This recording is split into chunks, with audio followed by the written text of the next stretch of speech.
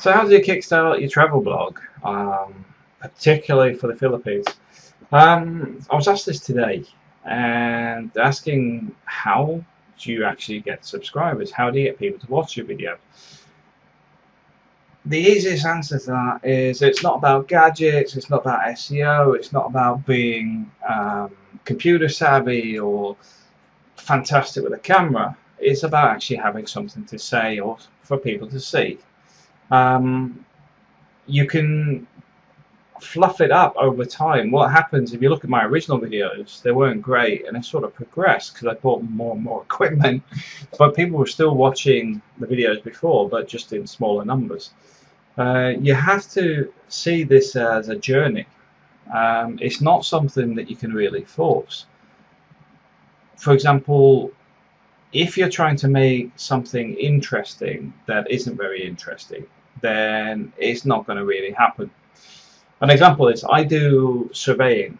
Now, if you want a boring YouTube channel, that's a fantastic subject to cover. It doesn't get many viewers, but the whole point is it's not actually. I've actually got a YouTube channel for asset surveying, by the way, but it's for a specific task, which is not related to getting mass users looking at it, because there is no interest in it. That's the key element. It's got to be interesting, and you've got to look at what do people actually want to see. And with the Philippines, they want to see the family life. They want to see the wet markets. They want to see the different produce in supermarkets. They want to know how much things are going to cost, how to do immigration processing, what problems you face, what's it like riding in a taxi, what's it like downtown in rush hour. They want to know the stuff that is so day-to-day that when you live there, you don't even notice it. For example, on my Spanish channel, one of the most high volume channels is relating to actually wandering around the town here. It's only a small town, but people want to see what's there. And that's the prime example. You're just wandering around your neighborhood going, this is my local shop, this is the supermarket, this is the garage, this is a guy changing a tire. All that sort of stuff people are interested in because it's very, very different culturally. It doesn't need a big intro. You probably noticed I've gone back to a more simple intro system because I don't like intros. I'll be honest with you, I don't like TV credits. I don't like anything. My wife will tell you, I don't know any actors or anything, who they are in any movies or anything, because I've got no interest. It doesn't make any difference to me. So I have no interest in knowing who makes this or does that. Because the whole point of movies, for example, is it's make-believe in the first place. So it's not as if I'm sitting there watching a documentary on a specific topic that the person has a very great depth of interest in, and that would be somebody who would actually be interested in connecting with. A movie is just disconnected from reality, so as such, don't need to know. But when you're doing these YouTube vlog things, there's a connection, so you need to build up on that. The first thing I want to do is, if you're doing an intro, keep it as short and simple as possible. It doesn't need to be flashy. Even like you see the latest ones, the intro is actually appearing here, and it's already doing its little fancy bit as I'm talking, because it doesn't take you away from what's actually happening on the video. The video still continue talking, because a lot of my videos are actually designed so that it can be used as an audio book, because a lot of the information is not visual. The reason for that is actually done on purpose, because I like to share information, and as such I know many people actually do listen to me without actually watching the videos. They actually listen to the audio. So you've got that sort of aspect of things where don't just assume everybody sees what you see, what you're doing, but also they may not always want to see it. So you don't need to force it in that direction. You don't need a big 10-15 second intro when your video is only about 1-2 minutes long, and then it's followed by an outro, the bit that comes on the end. for another 10-15 seconds, because that's nearly half the length of a video. It's just pointless. So my own personal view is keep it short, keep it simple, and concentrate on the actual information you're trying to share. Concentrate on connecting with the people that do subscribe already. Message them, you know, when they leave comments, reply to the comments. If you have a lot of other similar channels you connect with, that will boost your channel quite quickly, because you can also say to somebody else, can you have a look at my channel, because I've only got like 80 subscribers, how can I boost it? Can you have a look, what do you think of my videos? And get some of the other people from the other channels to look at you, because they might actually turn around and do something to promote your channel for you, because they might turn around and say, well, your channel's alright, I think you just need like more people to view it. So they might do a little mini video going, oh, I've been over this video channel today, I'll just have a look at it, I think this guy's really interesting, go and have a look. And then they promote that on their channel, and that creates a cross-platform where people start mixing between channels within that niche, where you get lots of, because let's face it, most of the subscribers in the Philippine channels are interwoven in some way, whether they're on the same forums, on the same shared YouTube channels, or just following the same things randomly, because obviously Google searches throw the same things up again and again, and they're normally written by the same people, so obviously you've got that going on as well. So there's a lot of stuff that indirectly pulls everything together. So I would say concentrate on just the content. The rest of it you can do later. But also take criticism. One of the things I noticed about the video today I looked at on that channel is the volume's too low.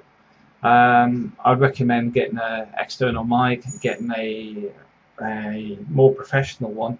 I wouldn't say go as far as I've gone,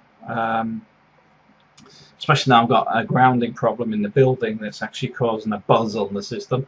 But I would say spending $80, $100 on a good microphone will actually help you increase your channel reach, because the volume's right, the sound quality is better, and later on get a better webcam, or just go on something like a GoPro. You know, I'm not a big fan of the GoPro as a camera. I think for vlogging though, it's alright.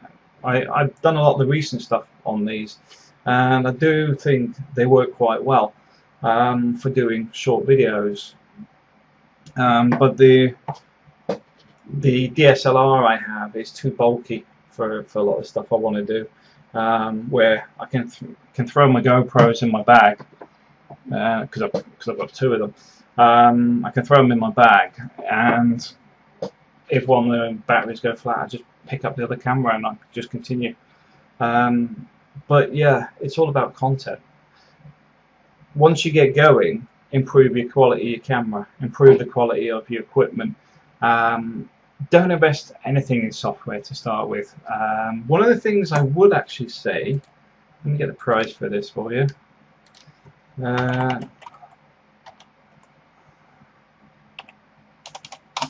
One of the things I will say, there is a piece of software that I think will actually help. It's better than using the Microsoft, what they call it, Movie Maker. It's using Filmora Wondershare video editor, and I think it's only about $50. Let me just double check. Because for that's a good piece of software for the money, because it's very smooth, it's very fast moving. You can actually get a trial off the website as well. Let's just find the buy page. Buy me.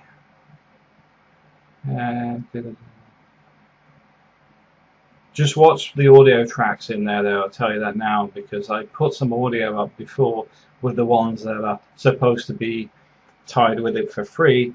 And then I got several people going, oh, you've used our software, we want the Creative Commons, we want the rights over it. And it's like, it's actually out the software. What do you mean? It's actually down as free use.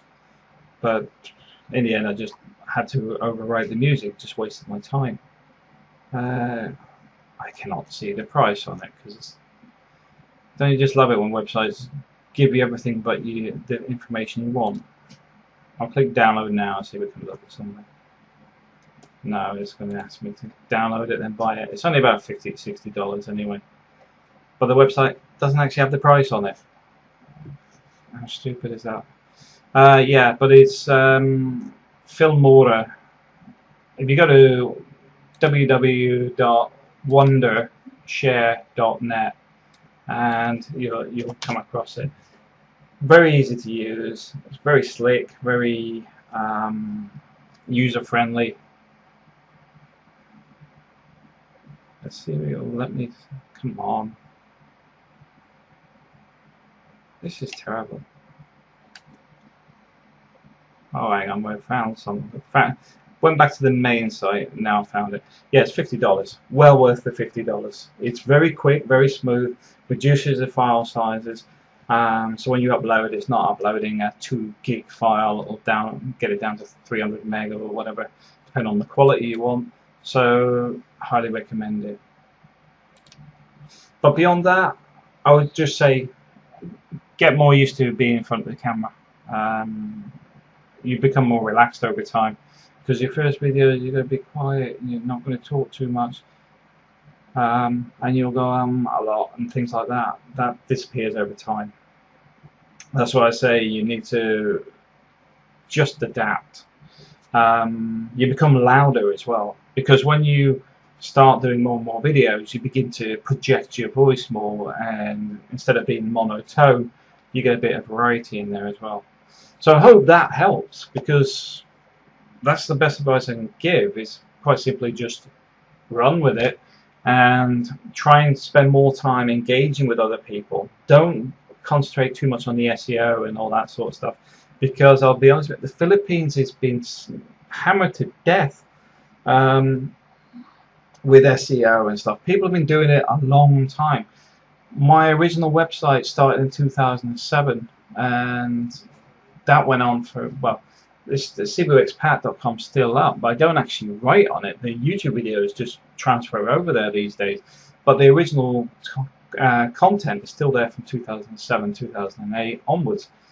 Those sort of things you will not be able to compete with because they've been there for so long. What you've got to do is create your own environment where people actually want to take an interest in you, and that's the important bit. It's about you. Thanks for watching.